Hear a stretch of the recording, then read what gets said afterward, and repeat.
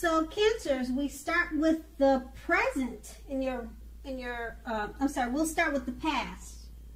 Okay? So to the very left, we have the 2 cards. And so in your past, it's the Ace of Swords. Okay? Now, the Ace can mean that you are ready to start something new.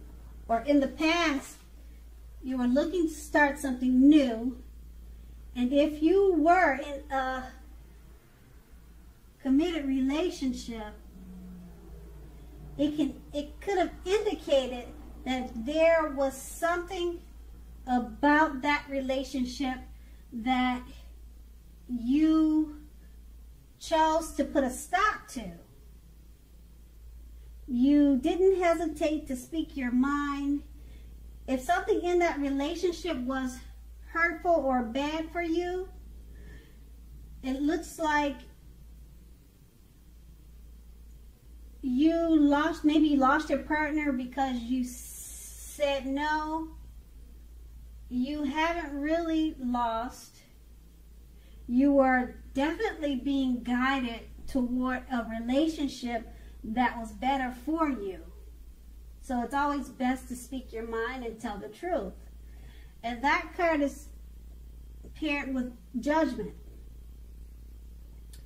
Okay. And so basically, looks like in that relationship in the past, it was basically a make or a break period. That was basically time to get very, very clear about what you wanted out of life and out of your relationships. And then it looks like you took steps to make it come about. So if you were seeking new love or a new relationship, that probably came about, or it came about in the near future, but you probably needed to take steps to make sure that you weren't leaping to conclusions, positive or negative, about your new love or the new romance that came about, or vice versa. You kept in mind that slow and steady wins the race. So that was in your past. So let's move on to the present. And that's at the very top. And that would be the Devil card is in your present, okay? So basically, if you're in a long-term relationship, romantic relationship, one or both parties may have gotten to the point where they feel as though they're trapped or trapped in a situation. If you're getting signals that this is the case, then try to talk about it to your partner. If you want to save the relationship, this is definitely what you need to do. Communicate more. Okay, so now the Devil card is also, sometimes appear, it'll sometimes appear when there is really nothing to be done but to end an unhappy relationship. We always have choices, remember that. So take steps to keep the magic alive. If you're seeking love, this may be a signal that you're reaching the point of desperation. Okay? All right, so that's the Devil card, and that one is paired with the Three of Pentacles. Okay, so with the Three of Pentacles in a love question, the Three of Pentacles is a very good card, particularly if you already know someone that you're interested in. This tells you that they see you in a positive light as someone who has the qualities that they're looking for, although love has not quite developed yet. So there is a need for patience. So basically, if you're unattached but looking for love, this card indicates that you are most likely to meet someone through your work or through theirs. So make sure to keep your eyes open. So with those two cards paired together, the Devil card and the Three of Pentacles, is basically saying if you're in a relationship, you may need to rethink the relationship, have some discussions, talk about it.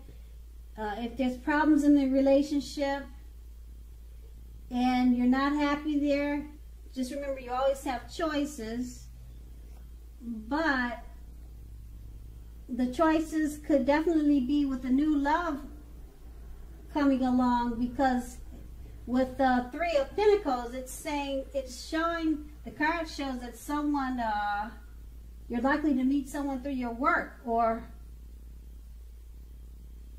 another love interest may be coming. So to keep your eyes open. So now that's in your present. Okay, so now we move on to the challenge. Okay, the challenge starts with the Five of Swords. Now, the Five of Swords, with that card, you're unfortunate, excuse me. With the Five of Swords appearing, conflict is near. Okay, things may not work out as you would hope with a love relationship. Think calmly and carefully about what your deal breakers are in a relationship. So be honest with yourself first, then be honest with your loved ones. Accept the reality. That card is paired with the Six of Pentacles. Now, the Six of Pentacles, it's showing that if you're in a committed relationship, okay, the Six of Pentacles points to a happy, generous, fair and balanced relationship for at least a while. So allow your loved one to give you, whether that's in the material or spiritual realm, allow them to give you, and at the same time make sure that you are doing your fair share of giving in the relationship. So basically, okay, what I'm seeing in the cards, it looks like you need to allow your loved one to give to you. Okay, it could be material or spiritual, and at the same time make sure you're giving to the relationship. Okay, so let's see what else I can see in the cards. Okay, it looks like if you're unattached but looking, when this card shows up, you're likely to meet someone new who is positive, kind, and generous. Okay, this may come about by way of introduction from someone you know. So make sure to let people know that you are looking for a partner. So basically, with these two cards paired together, the Five of Swords is saying that things may not work out for you as you would have hoped in a love relationship. And then the Six of Pentacles is saying, let people know, your friends know, that you're on the lookout, you're looking for a partner. So things could turn around that way. And then that's going to be your challenge. Now, your outcome, the cards to the very right, starts with the Star card. And this is your outcome, which is very good. Okay, this is an excellent time to meet someone new if you're in the market for a new relationship. Although it's not impossible that love may simply knock on your door. Okay, it is more likely that you will need to get out there and mingle, though.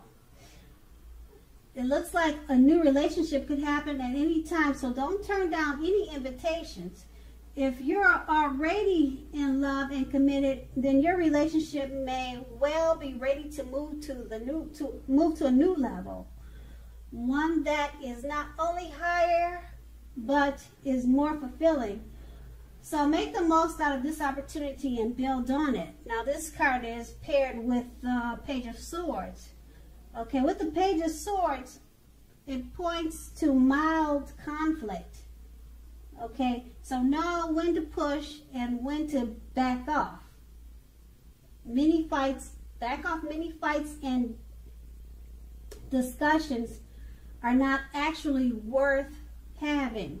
So back off of those type of fights, as long as your partner is treating you with respect. Allow your partner to have his or her space. This is crucial for happiness. So if you're unattached, get out and mingle. Love doesn't drop out of the sky by itself. Remember that. Okay, these two cards paired together with the Star card. It's an excellent time to meet new people. Okay, and the Star card says it's not impossible that love may simply knock at your door. But with the Page of Swords, it's basically saying that love doesn't drop out of the sky. So you need to get out there for happiness and mingle, and just try to stay away from conflicts and fights, unnecessary conflicts and fights. So that was your reading.